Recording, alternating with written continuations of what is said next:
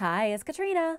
Number 10. The Mona Lisa. Pascal Cotte, a scientist who studied the famous Mona Lisa for over 15 years, recently looked through over 1,650 images taken by an extremely high-tech camera. He did this to uncover the secrets beneath the finished masterpiece, and he found out that there was a hidden drawing beneath the paint. It all started in 2004, when the Louvre Museum in Paris allowed Pascal to take photographic scans of the Mona Lisa.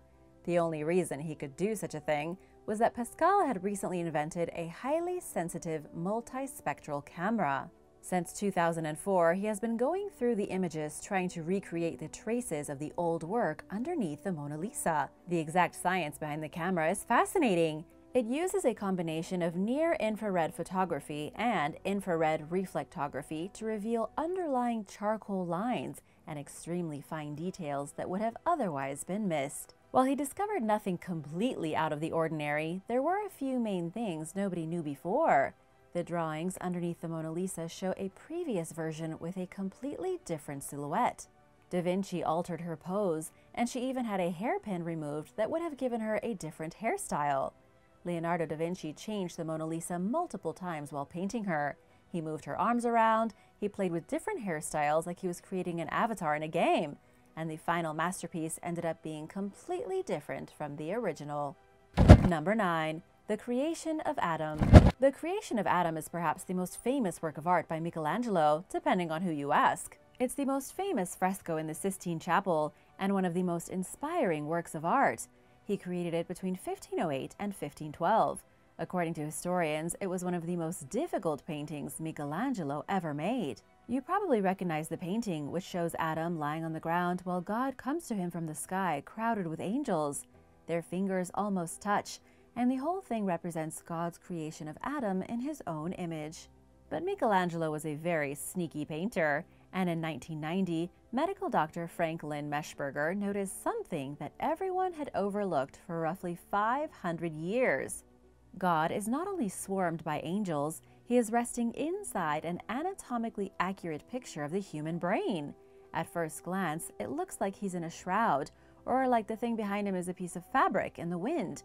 It's not exactly clear, but one thing's for sure, the background is the exact shape of the human brain. The outline of the background matches up perfectly with the inner and outer surface of the brain, its stem, the basilar artery, the optic chiasm, and the pituitary gland. Even more shocking is that beneath God's right arm is an angel with a sad expression. This angel is sitting right in the brain's part, which lights up on PET scans when a person experiences a sad thought. God is superimposed over the limbic system, which is the emotional center of our minds. You might call it the anatomical nexus of the human soul. How Michelangelo figured out things that scientists didn't fully understand yet is pretty confusing, but that he incorporated it into his painting as a metaphor, some say for God, being the human mind itself, is shocking. Number 8. Portrait of a Woman. Edgar Degas did Portrait of a Woman in the 19th century, between 1876 and 1880. Researchers recently looked at the painting using X-rays and discovered a lost work beneath the surface. The artist later covered up this lost work with the painting we see today. The way researchers came to their conclusion was by using X-rays to map metallic elements in the pigments of the painting. This data was then used to build a new image of the hidden portrait in fabulous photographic detail. According to the lead author of the study, David Thorogood from the Queen Victoria Museum and Art Gallery in Australia, people have known something was hiding underneath it since the 1920s, but it wasn't until recently that modern technology finally allowed art historians to reveal it. Future applications of the new research could include creating a timeline of snapshots of work as it was painted, particularly with oil paintings, where each layer of paint is typically left to dry before further layers are added. The painting underneath is the ghostly image of a woman, somebody who looks vastly different from the female who appears in the final portrait. Degas had painted her on the canvas first, then he flipped the canvas upside down and painted over this original woman with the new one. Art historians have identified her as Emma d'Aubigny, a model for other painters in the 1870s. This covered portrait of Emma is a different version of a different portrait he did of her on a different date. That one is currently hiding in a private collection. And now for number 7. But first, I want to give a big shout out to Fernando Gonzalez and Peter Make It Happen. Thanks so much for watching and supporting Origins Explained. If you are new here, be sure to subscribe and join the family. Number 7. Girl reading a letter at an open window. For a girl reading a letter at an open window, things aren't exactly as they appear. Johann Vermeer did the painting between 1657 and 1659, and just recently, the Gallery of Old Masters in Dresden restored it. During the restoration, which took several years, the experts at the gallery uncovered a hidden image beneath the paint. They discovered an image of Cupid on the wall above the girl at the window. This has become quite the mystery. First, laboratory tests have determined beyond any doubt that someone covered up Cupid after the Dutch artist died in 1675. This is kind of bizarre because nobody knows why someone would have so skillfully erased the picture of Cupid. Cupid gives meaning to the painting. The girl is at the window reading a letter, looking a little sad. With Cupid above her, we get the context that she is reading a love letter. There's some serious love happening in the painting, but that's not completely understood without Cupid and his arrows. With the recovery of Cupid in the background, the actual intention of the painter can now be recognized. It is a fundamental statement about the nature of true love. Number 6. View of Scheveningen Sands. Hendrik van Antonissen completed the view of Scheveningen Sands around 1641. The painting shows a pretty ordinary Dutch landscape. There are people in 17th century clothes gathered on a beach, looking out at the water, a small sailboat, and what looks like a fishing boat off to the left. But here's the strange thing about the picture. There is a large group of people gathered on the beach, and they seem to be looking at something important. Nobody has ever figured out why so many are gathered in one spot when there is nothing that interesting to look at. Not until now. The painting currently belongs to the Fitzwilliam Museum. They recently handed over the painting to Cambridge student Shan Kwong for investigation. Shan removed a small bit of varnish from the surface of the painting, and that was when she realized something was hiding underneath. It wasn't a face or a piece of an older painting. It was a whale. There are sizable crowds gathered on the beach in the painting because they are staring at a whale. After some very careful alterations, the Cambridge student was able to return the painting to its original state. It looks like somebody liked the painting but thought the whale made it ugly, so they covered it up and patched the whale spot. This was common centuries ago because people did not consider these paintings masterpieces. They were just ordinary decorations people had in their houses. Pretty much the only ones that became great works of art are the ones that survived. Number 5. The Swing. Jean-Honoré Fragonard painted the Swing around the year 1765. It shows a man's mistress swinging happily from a tree on a swing. And while it at first seems perfectly innocent, there is a secret, darker meaning behind this old painting. Fragonard was a prolific artist during the Rococo period, with a unique style of exuberance that set him apart from a lot of other artists in the 18th century. Most notably, he incorporated a lot of drama, intimacy, and even eroticism into his paintings in subtle and hidden ways. This woman swinging so nonchalantly is, according to many scholars, a representation of infidelity and promiscuity. And if you look around in the painting, you'll see there is one man positioned beneath her and another man watching from behind a tree. When you put these elements together, it appears to be showing a husband peeping on his wife and her secret lover. And since the subject of the painting was the artist's mistress, the true meaning of the painting becomes even more clear. The disreputable chatter surrounding the painting and the story it tells only added to its popularity. Over the years, the beautiful and playful piece has become one of the favorite pieces from the period. Then again, this could just be art critics looking into something that isn't there. It could just be a delightful picture of Fragonard's swinging mistress. What do you think? Number 4. Immaculate Conception. The painting of the Immaculate Conception of El Escorial, completed by the Spanish artist Bartolomé Esteban Murillo around the year 1665, has just been destroyed. As more and more secrets are being found in some of the world's most famous paintings, scientists have been getting eager to take those paintings and put them under their scanners. But when this painting was brought to be restored, the restoration project was botched.